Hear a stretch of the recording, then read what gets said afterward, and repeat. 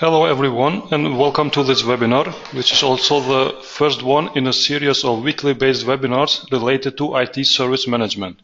So starting from today, every Tuesday at this time, PECB will organize webinars for different topics that are related to ITSM. My name is Nick Kundoze. I'm the PECB organizer of this webinar, which will be presented by our partner and trainer, Mr. Juris Puce. He will talk about the benefits and main issues within implementation and running of an IT service management system. If you have any question or comment, please submit them throughout the presentation by using the question box in the right-hand control panel, and we will answer to them accordingly. Please, Juris, you may start the presentation. Yeah. Hi, everyone. So this is a bit tricky being a one-way communication as far as I understand, because, I mean, you're only able to type questions and then I'm able to see them. Please feel free to ask any questions over the time, and then we can try to discuss them at the end of the session.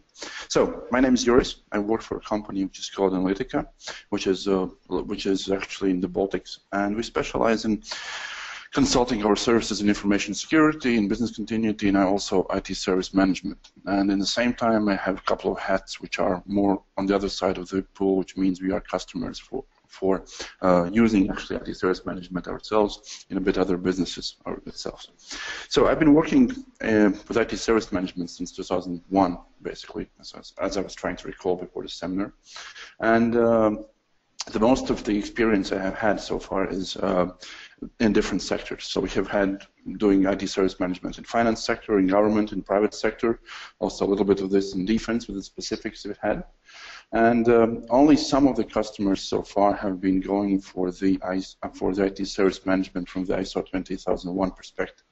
And my idea today was try to share the reasoning behind these decisions and also try to understand if this reasoning will fit everyone or not in making a decision whether or not to use ISO 20001. Okay, so as I said, feel free to ask any questions. So I'll try to move through the presentation. I think this will be available to you afterwards anyway. It's online recording, so you can check any other things over there. I will try not to focus too much on the standard itself. I mean, everybody can look up the standard, and you can buy it on the ISO webpage or whatever the local standardization body who's selling this is. But my main point would be to try to think of this from the perspective of what's in the standard and what's in the requirements for the people using it. So, very short, only first slide about the standard itself. This is a bit different standard than other management system standard. Principles are the same. There are certain requirements. In this one, there's 170 requirements for the standard, which is quite a lot. And there are 15 processes described which should be in place for you to be compliant with the requirements of the standard. But as I said, I mean, this is not just process-based standard. It has also some other features which even though they might not be in the text itself, which are more or less implied. And some of them are about actually having certain amount of technology in place. And some of them are about something a bit specific, which is basically service catalog and the way you fill it.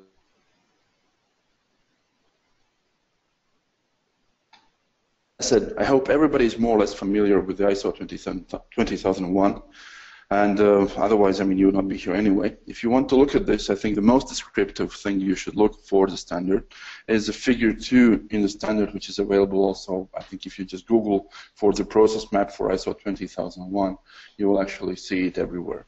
So this lists the processes and their relationship between one another. And as every other standard, this one also makes a really great evening read because, I mean, as soon as you start reading the standard, you almost immediately fall asleep. So my idea is to try to keep this a bit different, as I said, and not to put in this perspective. Okay? Yeah. So continue about this. Yeah. Okay. So from my perspective, there are certain different roles in the IT service management. If you look at this, and I will try to put this from the way I see it, and of course, I mean, this is not objective, it's subjective, and probably your opinions can differ, but I mean, you can ask questions anyway if you want to about this. So one role are the service receivers, and I would put these organizations which mostly are actually having IT as a service inside the organization, but the core business These would be the companies which have the IT service provision as core of their structure. Sometimes these are sub-companies, sub-organizations of some other bigger organizations. Sometimes these are really specific service providers themselves. So for them, the IT service management could be the main business driver. Okay. Yeah, sorry, I'm having some bad noise on the background, but I'm not sure if it comes from here or somewhere else. Okay, yeah, IT service management itself is valuable to both. I would probably argue that in quite many cases, the ISO 20001 is a bit more valuable and a bit more understood and quite more often implemented by the service provider types of organizations, right?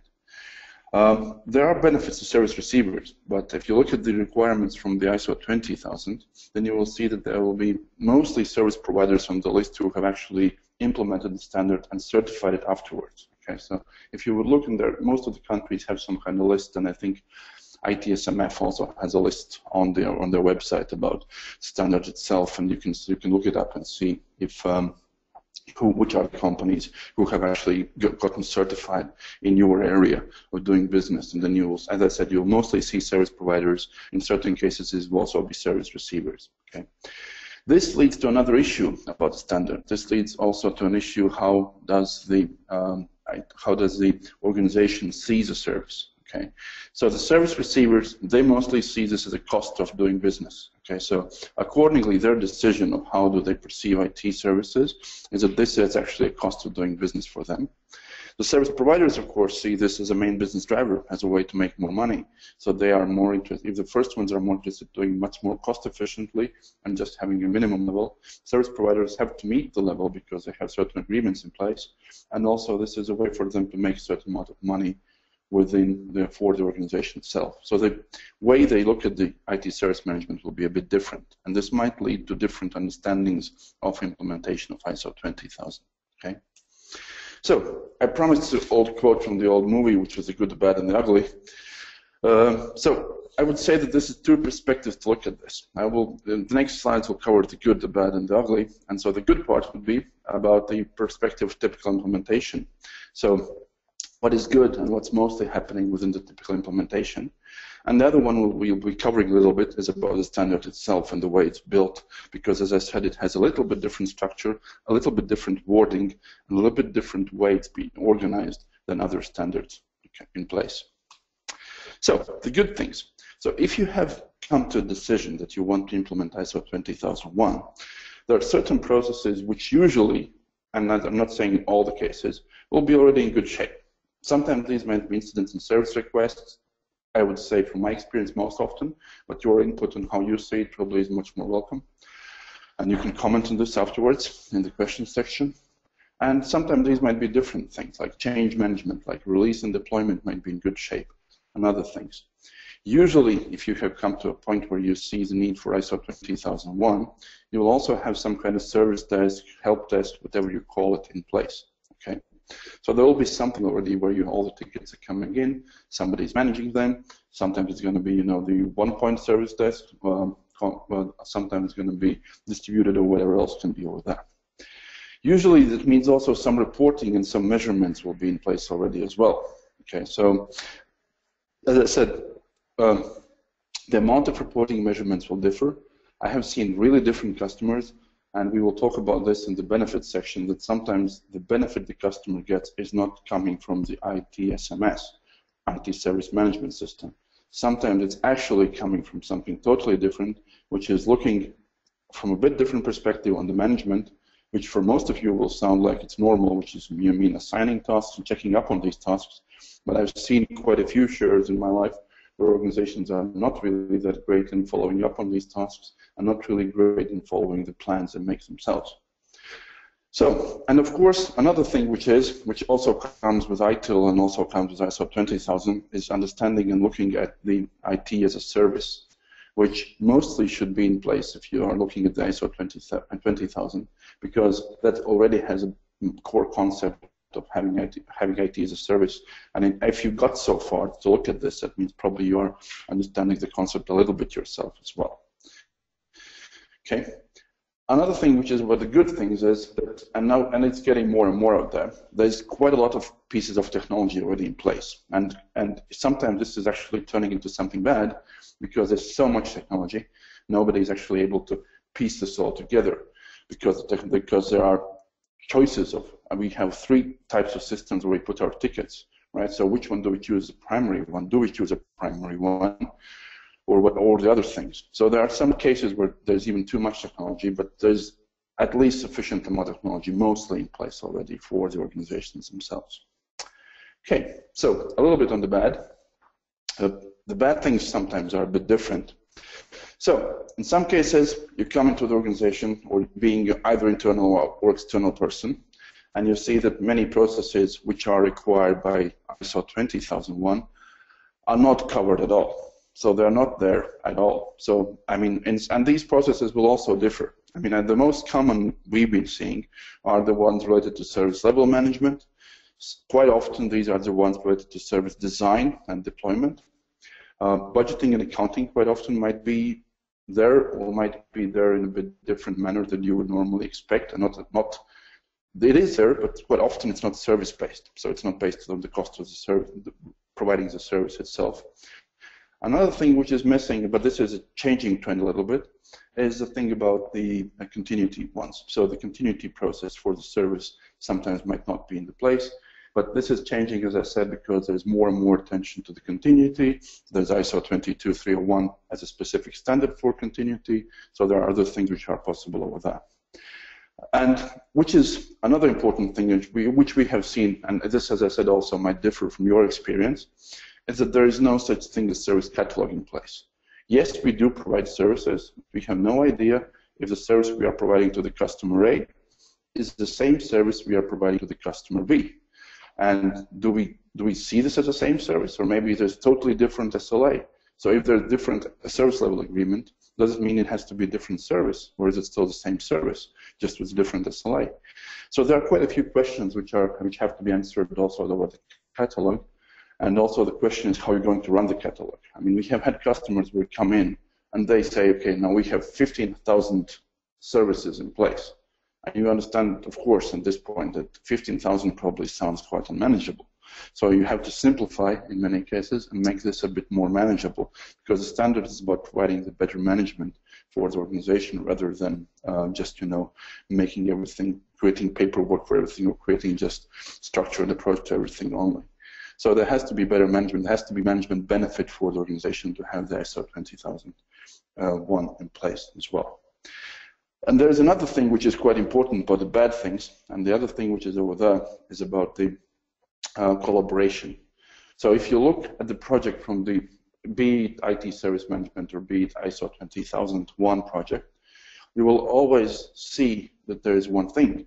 There's quite a lot of interaction which has to happen between first management, second the service desk or related IT personnel, business from the perspective of service design, whether these would be internal or external customers, suppliers, and of course, which most people often tend to forget about, the users as well. So this makes it the tricky thing about the implementation, but there are certain benefits which we'll be touching in the end of the presentation about what benefit does the ISO 20001 sometimes bring in these cases. Okay. And so, if we move on, then of course there's a bit worse than the bad, let's say. Let's call it the ugly. And the ugly part about the implementations is that the IT service management system, ITSMS implementations, are quite often the ones which go off track. So these are quite often the ones which take longer than initially expected, longer than initially planned, and they tend to require much more work than you would expect from them. And the reasons are very simple. As I said, first of all, there's 170 requirements in the standard, which makes it quite extensive. The requirements are covering almost all the processes, of all 15 processes listed, plus a couple of more things about the management, continual improvement, reporting, all the other things. And of course, but this is just a technicality. Then there's another story about that there are very different levels of understanding what IT service is, what it will give to the company, what the IT service management system is itself, and how is that going to work in your company as well, or organization. There's also a bit less good implementation practice. I mean, it's a bit tricky because, as far as most of you probably have heard or seen, the ISO 20001, which had two versions in 2005 and 2011 at the moment, the active ones, it has not gained that much traction as, for example, the ISO 27001. So that's a bit different story. And of course, the reasons, as I said, being that most of the guys who see the benefit initially from this standard are the service providers. And there are a bit less service providers than, you know, the global amount of organizations just requiring a certain amount of information security. So there's less good implementation practice. There are a bit different approaches. And quite often they'll require you a lot of people from a lot of departments, a lot of parts of organization to come together. Okay. So management usually expects one thing from the IT service management system. People implementing it will usually see, if not initially, then over time, they will see how many small things will have to be covered for that to work. And of course, people using it, they want to see some benefits as well. Because, I mean, you said we just implemented a really nice and neat IT service management system, but every single user might come back to you and say, hey, things have just, there has been no change or things have gotten a little bit worse. So you have to be careful how you approach it. And as I said, I mean, it's much better to approach this as a small process by process. So small things first, and then you try to fix them and put them into place, especially if you're going for certification. I will always say that it's very easy to get the certification, but it's really hard to maintain it in a reasonable way. Because just making up a procedure and saying, hey, this is something new, we have this in place, we just train the people, that's nice. But checking up on this after 3 or 4 months will actually lead to a bit different conclusion. And it might lead to a situation where you say, hey, this is not working for us, or creating too many problems for us, or this does not give us what we expected from it itself.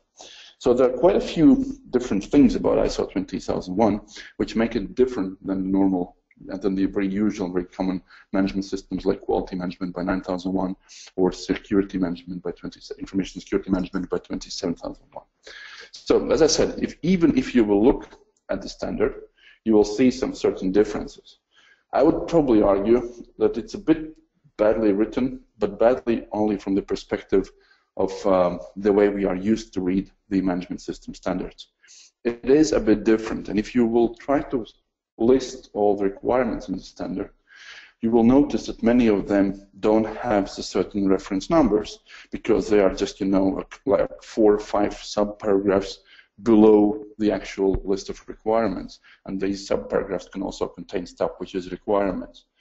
So the standard itself, it's a bit tricky to read, it's a bit tricky to put it together into requirements, and it's a bit tricky to put it together the way you would like it to work for your organization. That's one thing. Then there is another thing, which is about the over-implementation. As I said in the previous slide, the IT service management system is the one which we see in most cases where the project goes out of the budget, out of the scope, out of the timelines, and everything else. So people tend to pay attention to each and every single detail straight away.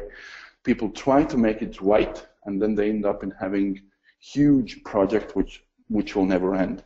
And this is something, of course, I will always argue against because, I mean, I have to be honest, I'm a believer in the projects which have to end as soon as possible to get some measurable benefits, and then you move on and you create another project or something like this in the organization. The maintenance is going to be the most painful issue in the standard, and it's going to be more painful than the implementation itself. Because the IT service management standard, it has a bit more than just continual improvement. It has all the time the stuff about design and transition of new or change services, and I have yet to see an organization which hasn't had a service change in, you know, 10 years or something. Most organizations usually will have some kind of service change in place all the time. Most organizations will add new services, they will discontinue old services, and there's going to be something happening. And within these changes and within the amount of time usually required, you know, we have to do the change fast, it has to be efficient, it has to work straight away, and all the other things which are expected from the management. Sometimes it's really hard to stick to a reasonable process you put on a paper or you put in your process management system or somewhere else about how you design and how you transition the new or change services back into the IT service management system. And the other thing which is over there, as I said, the service level management and service catalog sometimes are tricky to implement. I would argue that it's not that there is no good practice. It's more than there is actually there are major differences in good practice over there.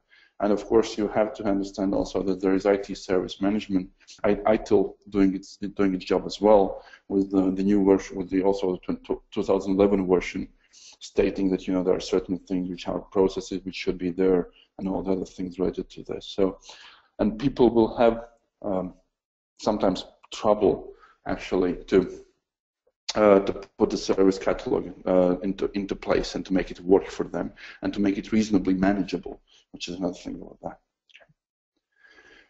Yeah, and then of course there's another thing. There's another thing about implementation specifics. So as I said, especially if you talk about organizations where the IT service management is not the core of their business, you will usually, and for this standard very specifically, I would argue for this, you would usually go only for the part of organization providing IT services. This in turn creates certain issues because this means that all the management system standards say that has to be management support and all the other things. But if you look at this and if you do this only for part of organization, this might get tricky because management support might be. It's not that it's not there. It might be that it actually is not the way you initially expected it. There might be less of it because it's just one department. And especially if you look at organizations which are service receivers, as we looked in the very beginning, where the IT is mostly seen as a cost. And then of course, the management support and the way the management looks at this might be a bit different than you would expect it to be. Okay. So understanding of benefits will also vary. So there's going to be a major difference in the way people see the benefits from IT service management system. There might be a certain amount of people who will think that this is going to give us better management of the IT service management, but the users will usually expect the IT services to become better, and they usually expect this to happen in a foreseeable time frame. And that's the tricky part over there. The people who work for providing these services also have certain expectations which might differ from case to case. And of course, that means that it's really tricky to put the interested parties' requirements together for the IT service management system.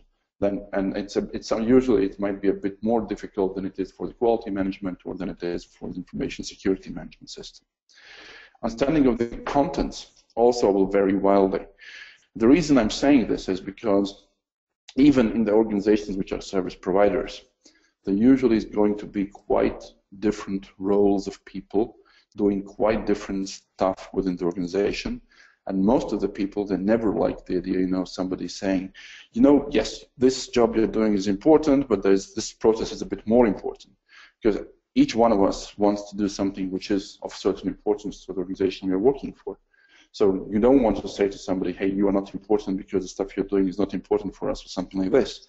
So you have to pay attention to most of the processes simultaneously, whether this would be the design part, whether this would be the delivery processes, resolution, relationship, or control processes.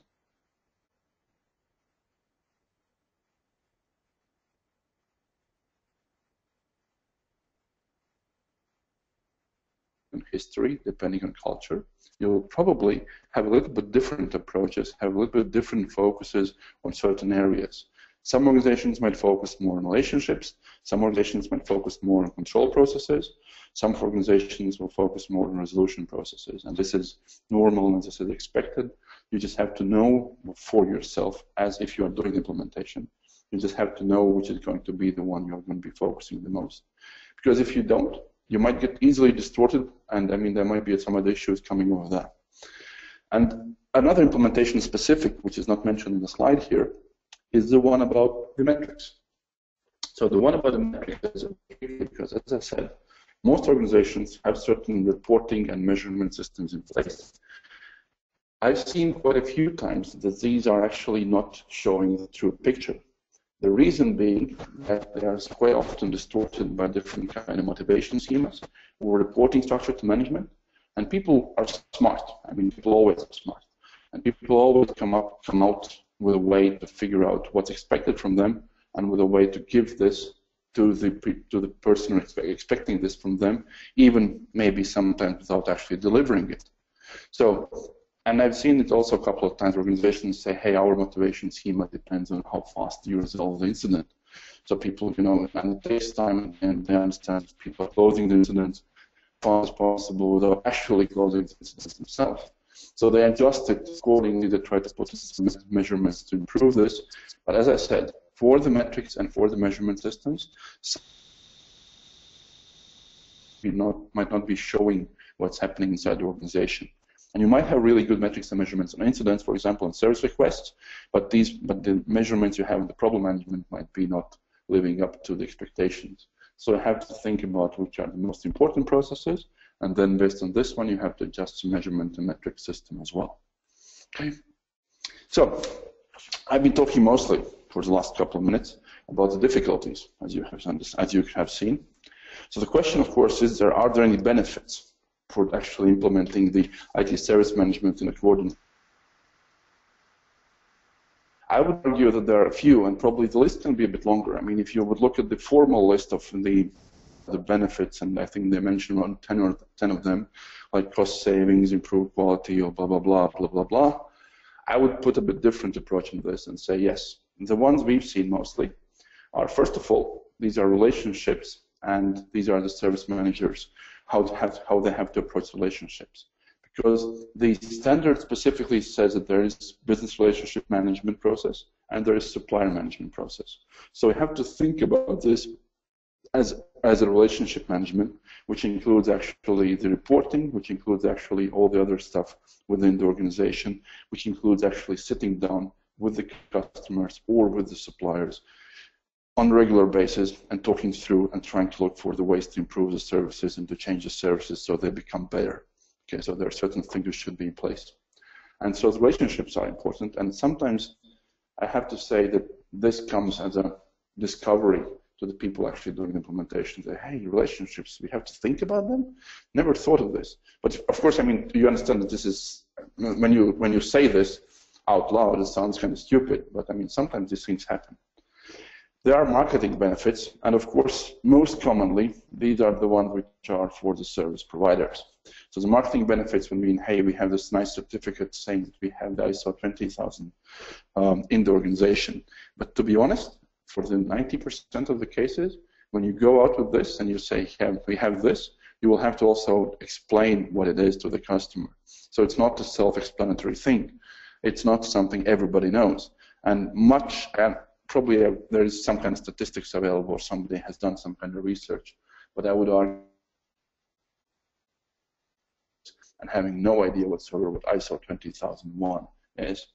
So this is another thing about marketing benefits, that they are a bit tricky. Sometimes they might work, and especially for service providers, is the management thinking part. And the management thinking part is the most interesting part because, and I've seen, and I'm not saying this is always about general management, sometimes it's about middle management, service managers, the process managers, people responsible for certain things. So they come up and the most surprising thing for them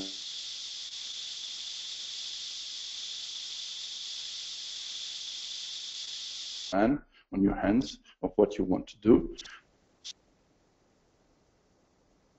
This plan ideally should be adjusted to the overall strategy of the organization for which it's done. And then you had to check up on this plan within a certain amount of time. I mean, you're doing this either by the management review or something else. And then you see what's done and what's not done, and you adjust accordingly, and you ask people to report back. And I have to say that more than once, this actually comes as something which is of a little bit surprise, because people are very used to running around, putting out fires. People are very used to not thinking about the general strategic things. And very often strategies are changing also all the time, and then the people are not able to adjust of what's happening. So the thinking part about how the management system works is also quite important, and it's also quite important when you put this into the IT service management perspective. It's quite important for the IT teams you have in your organization or somebody else like this who's going to be doing this, and then they have to start thinking the same way, which I would say is quite a good thing over there. Yeah, so these are the few main benefits I can come up with from our experience. And as I said, I mean, these might differ. And these are mostly focused on if you really want to implement the ITSMS and if you want to go for certification afterwards or not, which is basically your decision. But yeah, it's another thing. So based on all this, the question is about, does it make sense to have an ITSMS implemented, and does it make sense to have the certification done afterwards? I would say that, I mean, there's going to be probably certain improvement in management skills and reporting and getting all the data back. There's going to be certain improvement in the service culture, but to be honest, I think it depends. And I think that's one of the good reasons why the ISO 20001 is not as popular as some other management system certifications, because the actual benefits are going to depend from organization to organization. The actual ability to realize these benefits is going to depend from organization to organization. And the decision of actually, if you see the benefit for you, is going to be up to you.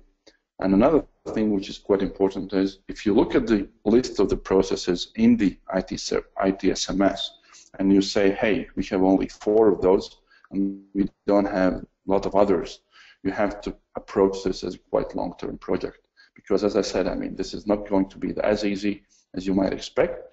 This is going to take much more people than you would maybe initially expect to, and this is going to take much more time than you would initially might expect to require. Okay, so this is quite a lot of processes which have to be in place. Some of them require a certain amount of documentation, some of them require a certain amount of technology behind them, so there are a few things which have to be put into place. Okay, and if you look at this implementation perspective, so I would always argue, as I said, there are 2 ways to implement. So one of the ways to implement is actually, one of the ways to implement is actually to have this, look at this as a project, and you have certain deadlines for it. And as I said, if you have this approach,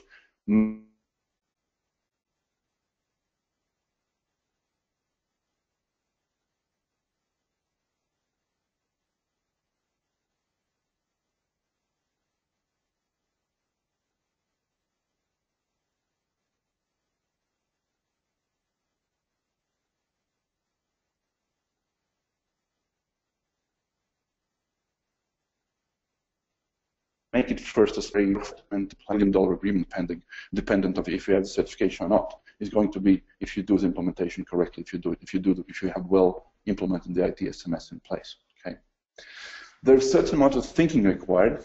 So thinking means that you have to think about the processes you have. You have to look at them. You have to check if they actually are related to each other, because IT service management processes cannot be independent from one another. So that means there's going to be certain linkage between them, and that means you have to think about them, you have to look at them, you have to pay time, and you have to pay, the resource of intelligence. I always like the saying that common sense is not that common. And sometimes when you look at the stuff people do for the organizations for implementing certain processes, you have to agree with this. And when you look at this, you show them it back and say, hey, how did you expect this to work? We never thought of this, from the perspective of how it should work. We just thought there has to be a process in place, it has to be described, and that's it. Okay. Another thing, which, as I said, is a bit more in the IT service management system than it is in actually any other management system, is about the continual improvement. Because the continual improvement, at least not for the management system itself, but also for the services, is part of the thing which is built into the IT service management system. So that means part of the processes are about design and transition of new and changed processes, and looking for the processes you need to change or need to improve over the time. So you have to understand that you'll have to maintain it. And if you don't maintain it, there's no sense of going after ITSMS at all. If you don't expect to maintain it, stick to the processes you have, whatever these are, incident or change or configuration management. If they make you happy, live with them. Don't go for the ITSMS implementation if you're not able to maintain it afterwards. That would be my decision. But yeah, of course, strange things sometimes happen. Okay. Yeah. Before we move into questions and answers, and I'll try to answer at least one question, but I would welcome more. There are certain things which are important as well. Some of them are about typical implementation. And a typical implementation, I mean, there can be different approaches, but as I said, most commonly you will still have to start with something of trying to understand where you are with respect to requirements. So that means you'll have to go through the standards, you have to create an Excel spreadsheet or something like this, and you have to make checkboxes or check marks saying, hey, here we are in this stage, here we are in this stage, this we don't have, this we do have in place, and all the other things. So the stuff which is called the gap analysis is something which might be there, and you can assign different kind of values or whatever you want to, but this will give you the idea of the scope of the project of ITSMS implementation. This will give you the idea how much time you're going to need to implement it, and you also have to remember that there is much more overhead for any newly implemented process than there is for the process which has been in the organization for several years already. Okay, so whenever you implement new process, you have to expect that you will have to sit with it like your newborn baby for a certain amount of time. You have to teach it, you have to learn, you have to make it work within the organization, you have to learn, you have to teach it to walk within the organization. So certain things have to happen out there. I would probably argue that you will have to come up with certain master list of documents as well, which is going to be very similar to most of you if you do this, if you look through the requirements of the standard. You might have some other things in place. You should not forget about this standard, same as the others, require stuff which is called the risk assessment. So it should be done. And I mean, the other things should be in place. But from my perspective, before we move further, as I said, if you don't have structured processes in place, if you look at this as a stuff where you have to do everything, don't go for certification. Just do the service management system bit by bit first. It's going to take you enough time already, enough resources already. Once you have at least a certain amount of processes in place, only then you should go for the certification. Only then you should look at this as something you want to do on the certification perspective. Another thing which is important, I mean, these are not the ultimate truth. I mean, you can do this from scratch. You can do this any way you want to, but I mean, this is something which just to make it more simple.